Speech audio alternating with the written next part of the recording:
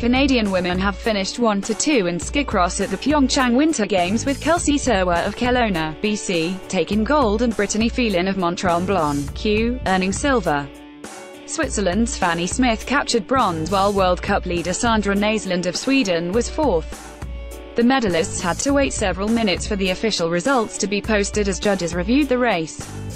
Marielle Thompson of Whistler, BC, who won gold 4 years ago in Sochi, was eliminated in the opening heat at Phoenix Park. She fell behind shortly after the start and spun out early.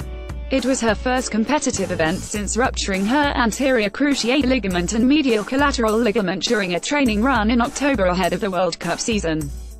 India Sherritt of Cranbrook, BC, was also eliminated in the first heat after a fall midway down the course. She crashed into a roller and had to be taken off on a sled. Calgary's Brady Lemon won the men's skicross race earlier this week.